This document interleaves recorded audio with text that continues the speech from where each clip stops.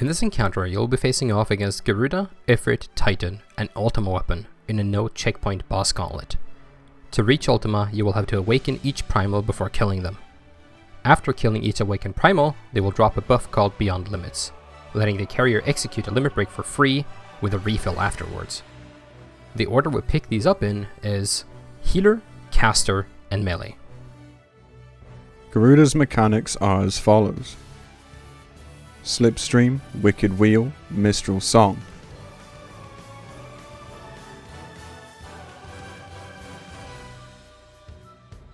Mistral Shriek, Aerial Blast, Friction, Miso High.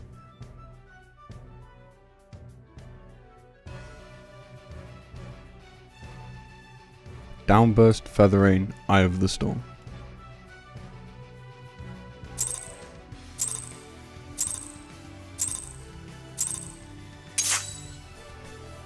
Garuda will start off by casting Slipstream on the main tank, then select a random healer for Mistral Song that we run through the party of the off tank in front.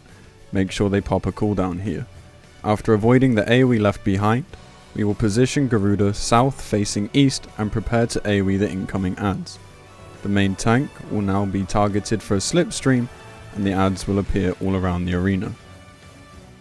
The Spiny Plume will always spawn west, so make sure the off tank tags it when it spawns. While you deal with the adds, the main tank will get struck by a downburst and the off tank will get pinged by the Spiny Plume for heavy auto attacks, applying 1 stack of thermal low each. Make sure the off tank has suffered 2 of these stacks before the plume dies. Garuda will eventually cast Feather Rain, which is signalled by a loud screech every time it's casted. She will then teleport back to the centre of the arena and cast Mistral Shriek. Try to make sure the Spiny Plume dies relatively close to her position to aid with the next set of mechanics. When the Spiny Plume dies, a shield will be left behind that players can enter. It will reduce incoming wind damage and cleanse thermal low stacks, dealing raid-wide damage relative to how many stacks the player had. The party will stack tightly inside the border of the shield and the off tank will cleanse the stacks first. After that, the off tank will again leave the shield with 2 melee DPS or acting melee if the party only has 1. Garuda will cast Friction on a random player, after which the rest of the party will exit the shield and take a second Friction. When the group is healthy, each melee will take their turn cleansing their stacks of thermal low, as each cleanse of 2 stacks at once will add a stack of awakening to the boss. When you're done with your thermal stacks, they should be looking something like this.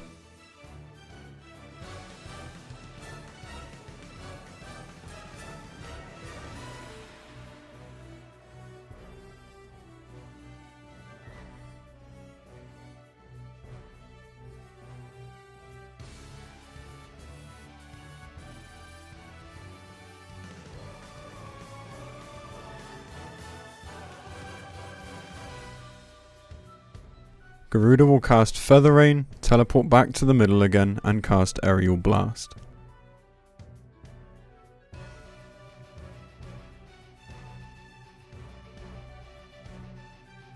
After a brief delay, Garuda will summon clones that will cast Feather Rain and teleport to a random cardinal each.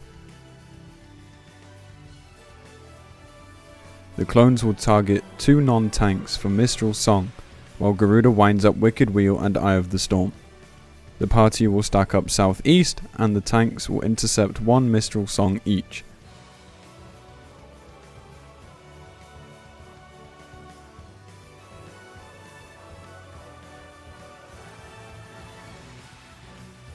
The clones will then leave with a Feather Rain and reappear east and west.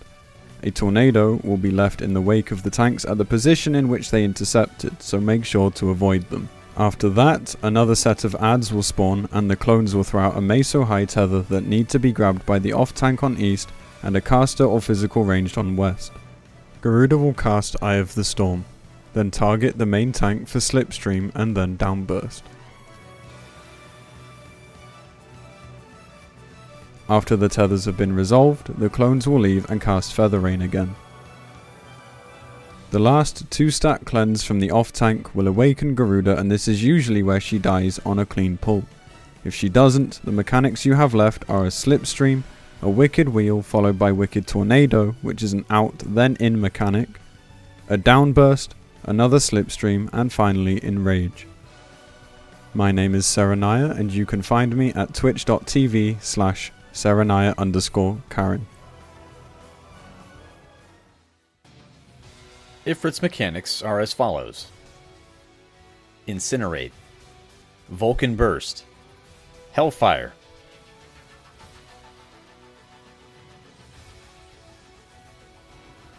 Infernal Fetters, Crushing Flame, Searing Wind.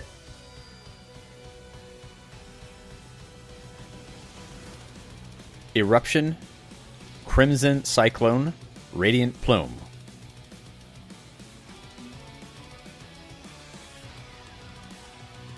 Ifrit spawns on a random cardinal and covers the entire arena in radiant plumes except for 2 cardinals and starts casting Crimson Cyclone. Quickly run to the one not covered by his dash. He then reappears in the middle of the arena and casts Hellfire.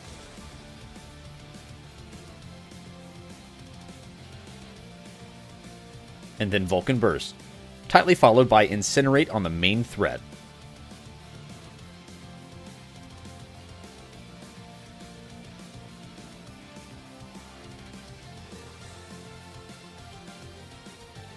Ifrit spawns 4 nails in a tapered square formation and will be treating the tapered end as relative north.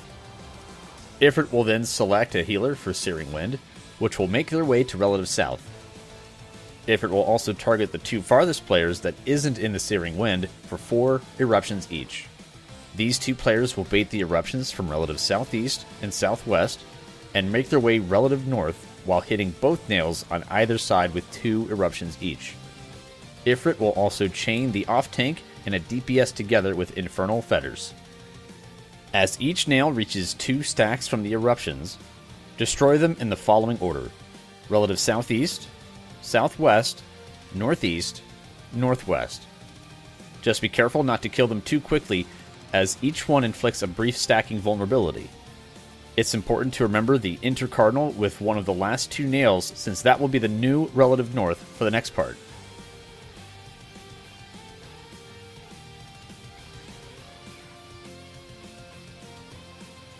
Ifrit will jump back to the center and use Hellfire.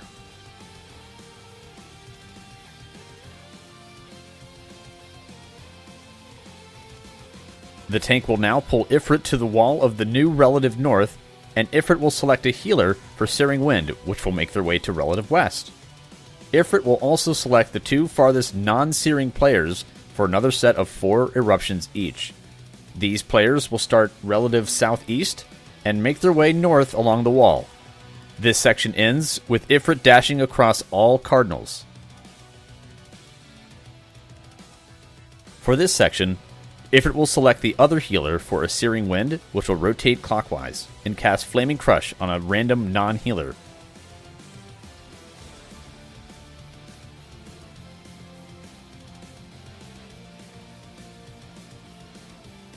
Ifrit will then disappear and reappear outside the arena in the same configuration as the nails we previously killed, dashing in the same order they went down. The first Searing Healer will join up with the party in front of the counterclockwise Ifrit clone, and the second healer will remain opposite to the party. Locate the clone that is engulfed in blue flames. Determine if it is on a cardinal or intercardinal. When Ifrit starts dashing, you want to run counterclockwise until you end up on a cardinal if the flaming clone was on a cardinal, or an intercardinal if the clone was on an intercardinal.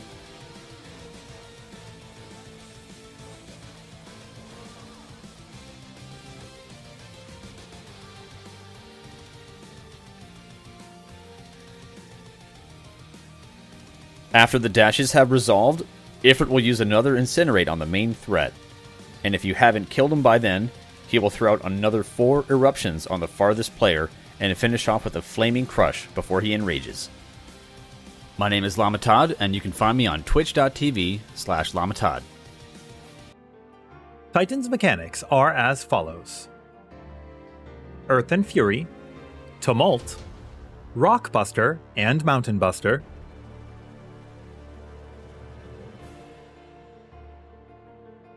Upheaval, Granite Jail, Weight of the Land,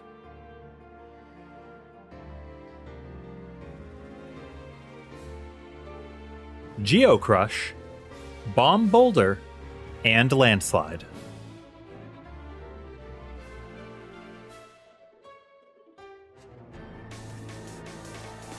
Titan will begin by coming down with Geocrush and start casting Earth and Fury. After the raid wide, Titan will then target the main threat for Rockbuster and Mountain Buster. Then throw out 2 sets of Weight of the Land on random targets. Titan will then turn and jump towards a random cardinal direction for Geocrush. You need to make it to the opposite cardinal and wait for him to come down. When Titan lands, he will spawn a pattern of bomb boulders opposite to his cardinal with a small safe spot inside. Titan will then wind up upheaval, and you need to quickly determine which side of the hitbox arrow you need to shimmy to. After the knockback, Titan will select 3 players for Granite Jail that are not the main tank and quickly follow it up with a landslide. Please note that if anyone is dead, the main tank can be selected by a jail. After the landslide, quickly line the jails up from back to front. Titan will landslide again, and a final bomb boulder will explode and detonate the line of jails up to Titan. Some players may refer to this as a daisy chain. Now, some people like to bring in Elegant Melon or Afflatus Misery to make this mechanic easier. I don't really understand what they have to do with it. I mean, by all accounts, it doesn't make sense.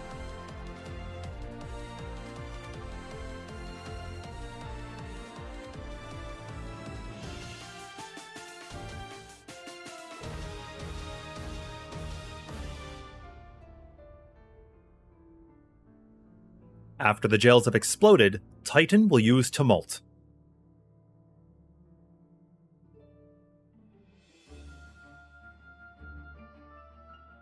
After the tumults, Titan will use Weight of the Land and follow up with a double landslide.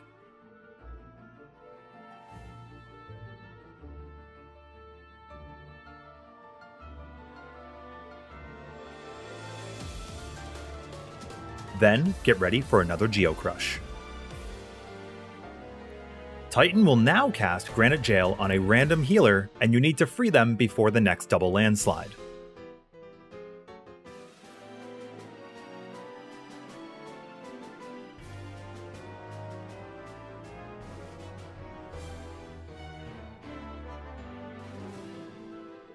After that, Titan will use Tumult again, followed by another double Tank Buster.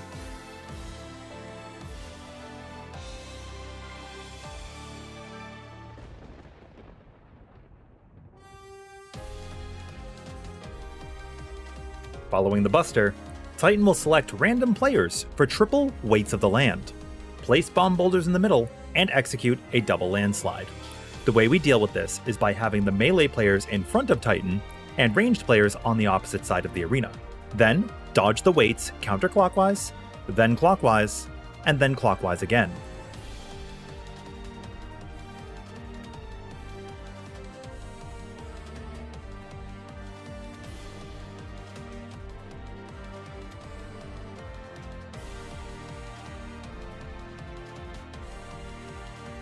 After that mess, Titan's going to use another double Tank Buster. Use a triple weight again on random players, cast Tumults, and finally, Enrage.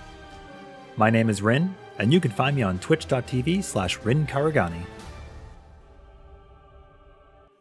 After killing Titan, proximity damage from the edges of the arena will go out and you'll enter the Beyond Limits phase, where you'll be speedrunning your way to Ultima using limit breaks. Start by using Caster Limit Break on the Magitech Bits, Healer Limit Break on the Doom, Melee Limit Break on La Habrea,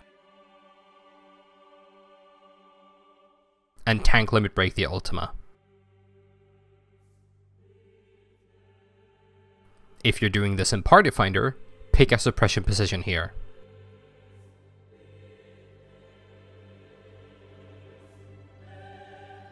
Ultima will start off by casting his raid-wide called Tank Purge, then select the main threat for a Viscous Etherplasm, a tank buster that can be shared by the party. Move this into the party after application for an easy share. Ultima will also select the second threat for an AoE tank buster called Homing Laser.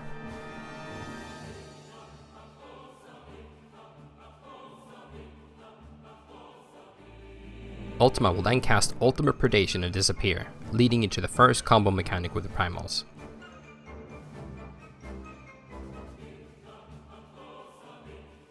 Garuda will appear in the middle towards a random intercardinal, Ultima on a random intercardinal, Ifrit on a random intercardinal, and Titan on a random cardinal.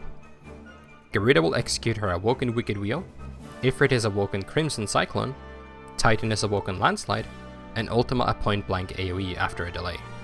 To deal with this mechanic, simply go to any cardinal away from Garuda that doesn't have Titan on it, wait for a landslide to go off, and then quickly shimmy in any direction that doesn't have Ultima on it until you hit these runes on either side of the cardinal.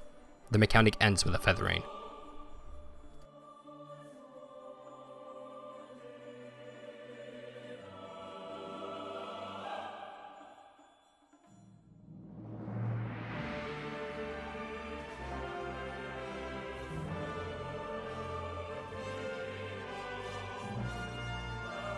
After Predation, Ultima will reappear in the center and the tank will pull him a few steps north to set up the next part. Both the caster and the ranged will head south to bait eruptions and slowly make their way towards the party. After a brief delay, Ifrit will place Radiant Plumes along the edge of the arena and Titan will appear on the intercardinal furthest away from Ultima. Titan will then select a random player for a double landslide and place bomb boulders in the center. Ultima will also select a random player for a single landslide. Simply dodge towards the wall and then to whichever side Titan was on. Ifrit will also chain two people together with Infernal Fetters, but this mechanic might as well not exist since everyone is stacking together.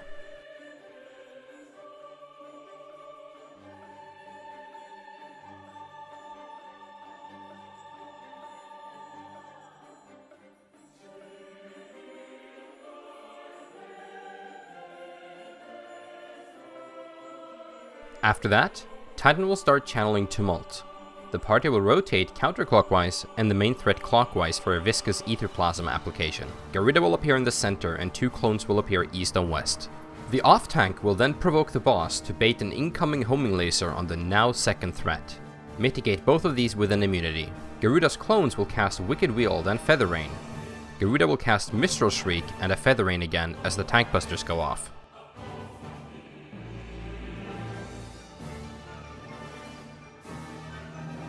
Ultima will now cast Ultimate Annihilation and teleport north, with Garuda in the south, Ifrit on a random southern intercardinal, and Titan on whichever Ifrit did not appear on.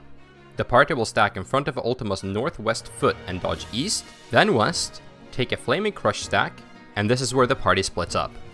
The ranged player or caster that didn't take the Misalhai tether during Garuda will move south and resolve the tether, then rotate counterclockwise around the arena behind Ultima. The healers will dodge west and wait to receive a Searing Wind. The healer that does not get one dodges a Feather Rain and joins the party behind Ultima. The Searing healer will move to the south wall and prepare to dodge a Crimson Cyclone, Landslides, and an Eye of the Storm. Move to whichever side Ifrit was on after the dash, then dodge towards the middle to resolve the second tether. The phase ends with a Feather Rain and a Tank Purge, so keep yourself alive and stay in the back until Searing resolves. Both tanks and one of the melee players will dodge to the east and soak a green orb that deals moderate damage. Then move to the east again for a Feather Rain bait. After the Feather Rain, they will take a second orb and head behind Ultima. One of the tanks will dodge clockwise around the arena when Ifrit dashes, then carefully shimmy in to take the last two orbs.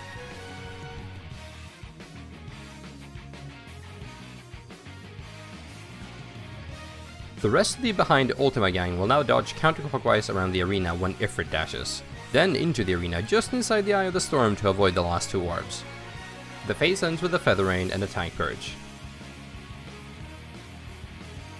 Ultima will then teleport to the middle. The next set of mechanics is a simple dance of in and out, tank busters and knockbacks.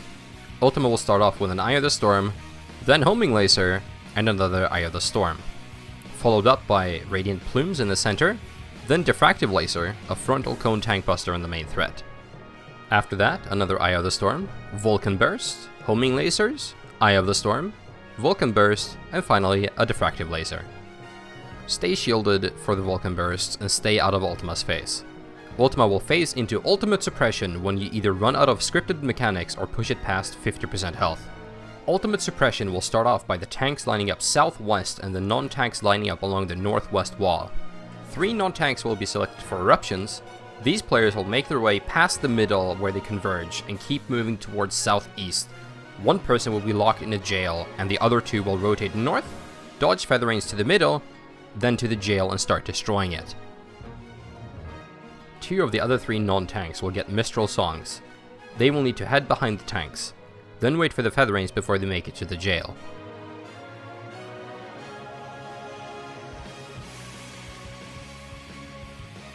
The final non-tank will be selected for a light pillar. They can either move with the eruptions and loop around the arena counterclockwise, or go with the Mistral songs and loop around the arena clockwise after the feather rains.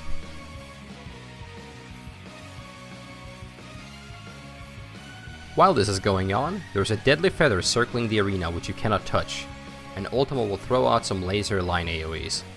After the jail has been destroyed, stack on the east marker and prepare to dodge south for landslides, then back in. The main tank will grab the final Missile High tether and take it to the other side of the arena. The phase ends with a Flaming Crush, Feather Rain, and a Tank Purge. Ultima will teleport back to the center and start casting Ultima. Mitigate this with another tank limit break. The tanks will now stack together southwest, and the rest of the party southeast.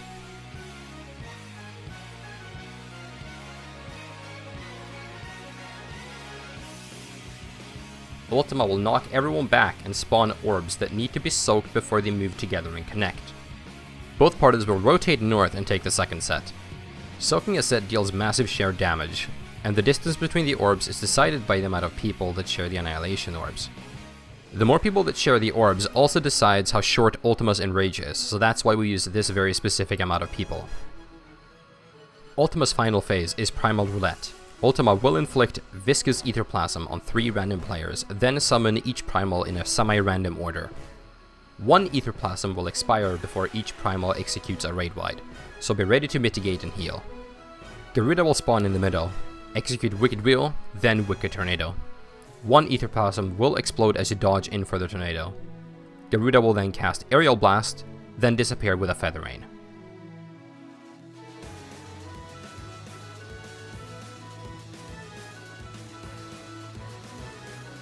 Ifrit will appear outside 2 Cardinals and wind up Crimson Cyclone, making all Cardinals unsafe. Ifrit will also select 2 random players for a single eruption. Bait the eruptions north and bucket northwest for this Crimson Cyclone dodge. 1 Etherplasm will explode after the dash. Ifrit will execute Hellfire, then leave the arena. Titan will select random players for 3 Weights of the Land. Dodge from north to northwest, then back and forth between those 2. 1 Etherplasm will expire after the second dodge. Titan will end his phase with an Earthen Fury. The order the primals can appear in is as follows: Garuda, Ifrit, Titan, Titan, Ifrit, Garuda, Ifrit, Garuda, Titan. It's important to keep the party healthy and mitigated at the end of each primal phase, and always return north after each primal, unless the next primal is Garuda. After the roulette, Ultima will start charging his Enrage. When he reaches 100% ether, Ultima will execute you one by one, with the player dealing the least damage going first. Congratulations on your clear, and I'll see you in the next one.